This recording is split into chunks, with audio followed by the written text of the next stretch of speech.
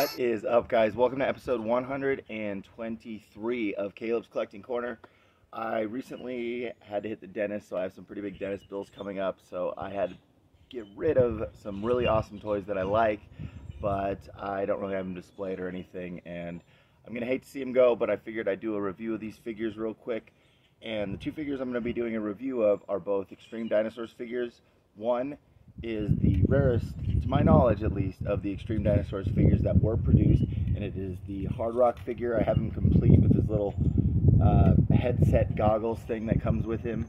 And then the other is a custom figure that I made years ago of the Spittor figure that was never made. I just wanted the third dinosaur. If you watch the cartoon, he was a pretty big part of the show because he was one of the bad guys.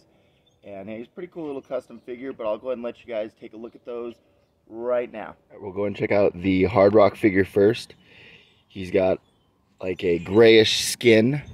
His arm, if you move it, let's see if I can do it with one hand here, probably not, but yeah, he whips his tail. He has like that, I don't know, almost like a club on his tail. He's got silver shoes there. Really cool figure. He comes with a headset piece that you're supposed to look through to see stuff, and it has kind of like goggles that move up. Let me go ahead and move those up for you. Let's see if I can. There we go. He's really cool with his spikes. I don't know why this figure is so rare. I'm just guessing it's probably the last one released. It's got a hard shell there with a bunch of spikes on it going down it. And then he's wearing some chrome pants there.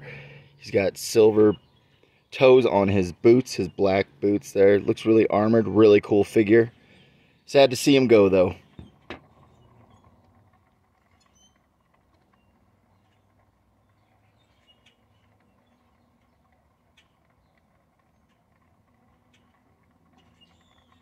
Alright, let's go and check out the Spittor custom that I had made. He's got that yellow canister on his back.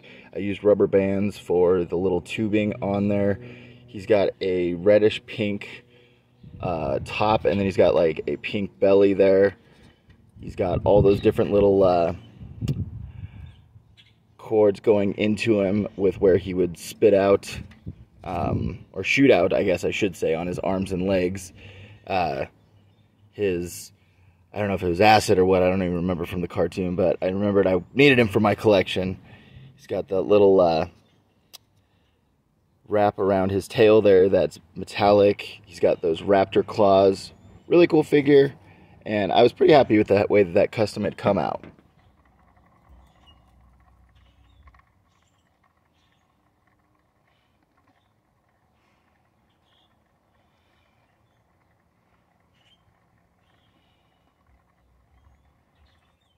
Alright guys, so that was my review of my Hard Rock and Spittor figures.